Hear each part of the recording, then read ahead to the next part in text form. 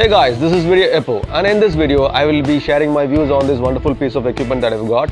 It's actually a 4 feet mini JIB arm, also known as a studio JIB or a portable JIB. So the first things first, let me talk to you about the price range. I got this for about 5,500 Indian rupees, which should be working to you under $100 price tag. Now this is a good buy for a 5,500 Indian rupees. And let me tell you that there are a lot of people who are trying to build this on a DIY basis, and if you calculate the kind of money that would go into buying the rods, the washers, the bolts, the money that would you take to make the clamps that is required, and the counterweights, etc., would definitely cost you somewhere around 3,000 rupees. And I think it's a good buy for about 5,500. And you also get a very professional device that you can carry along. It's very portable, and I think it should suit your purpose. So it's your choice to make a difference between making it by yourself on a DIY basis or having to buy something like this. Now let me tell you that this is not a sponsored video. I just bought this piece of gear and I really wanted to share my views on this, because I believe that there are a lot of other people who are making their plans to either make this or to buy this, and I think this video should be helpful for them. Another thing is that when I got this particular device, I actually got this device from flyfilms.in. And if you want to buy a similar product, you can actually go into the description box and click the link below, and you will find all those things there. I'm a little too impatient to make the video on unboxing, but let me tell you that I found this in a wonderful little box, and it was packed nicely. And the one thing that I did not find was the manual to put this thing together. But it is not a rocket science, let me tell you. You just have to put in a very small parts. For example, this L clamp in here where the camera is getting seated, you just have to put in 2 bolts, and this particular clamp on which your LCD holder is going to get seated, you just have to put this handle, which is actually going to help you in manual tilt.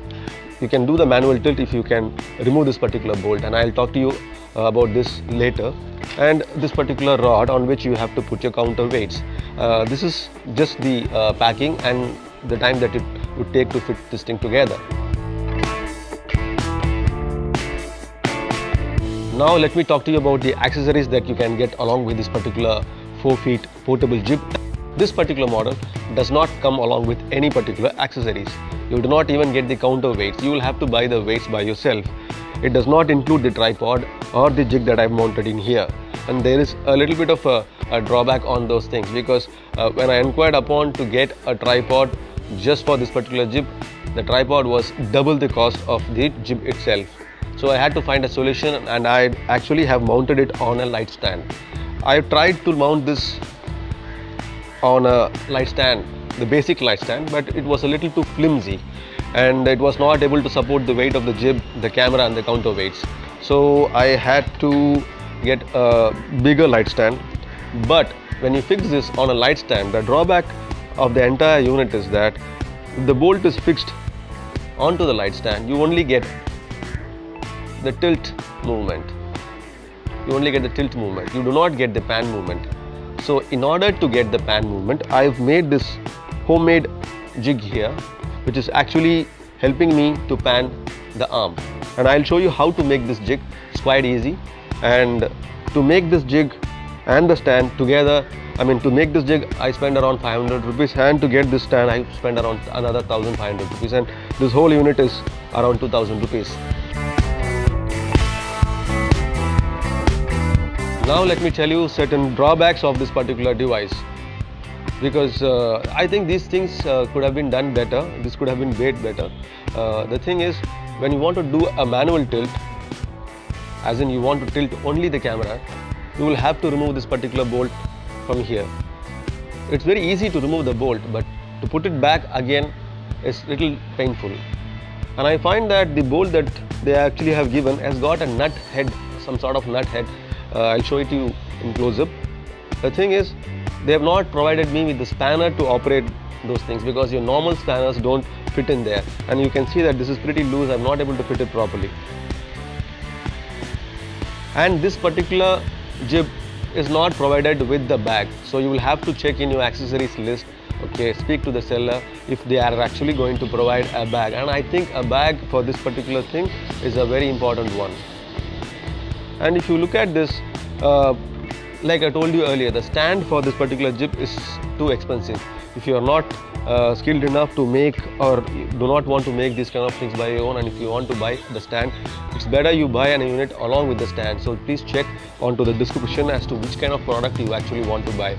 And the most important thing that I actually find is that if you look at the counterweight mechanism here, it's not quite adjustable. I've seen models of 4 feet jibs where you can actually move the weight back and forth. As in, if you want to make some minor adjustments, you can simply slide the weight behind or forward so that the entire thing stays balanced. For this case, you will have to do with just the weights. You will have to balance the entire thing just with the weights. I think this place is too little small for this particular jig, so maybe I should be able to make another jig where I'm able to adjust the weight of the or the counterweights in such a way that I'm able to slide it and make minor adjustments.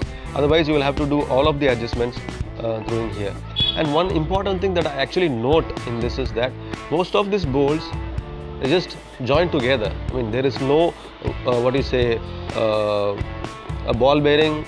I mean, I've seen models in which there are having ball bearings in here, and it gives them the much smoother movement.